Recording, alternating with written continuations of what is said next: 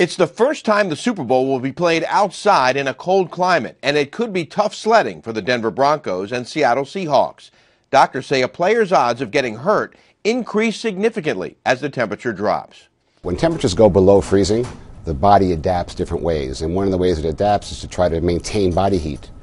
So what happens is, while the body is okay, the hands and feet suffer. Dr. Robert Gotlin is the director of orthopedic and sports rehabilitation at Beth Israel Medical Center in New York City.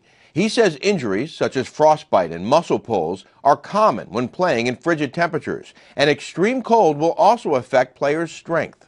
The cold weather decreases our strength because we have decreased blood flow to the hands. And reaction time is different.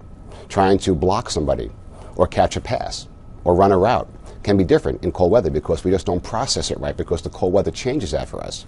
Because the blood flow is going to our brain and our heart and our lungs, not our hands and our feet. Of course, this won't be the first time the Broncos and Seahawks have played in a game outside during winter, and they train to perform in all conditions. But blocking out the cold can leave them open to injury. Many factors come into play, and those who you see wearing no shirts and they're wearing short sleeves, we say, how can they do that? Because they have endorphins. Their body is geared up for the game. They have increased blood flow mentally. But still, injuries may occur and do occur. The doctor says adjusting diets is key to helping players adapt to conditions. The meal plans will be different in cold weather. They'll prepare differently. They'll have almost like a marathon preparation by changing their meals.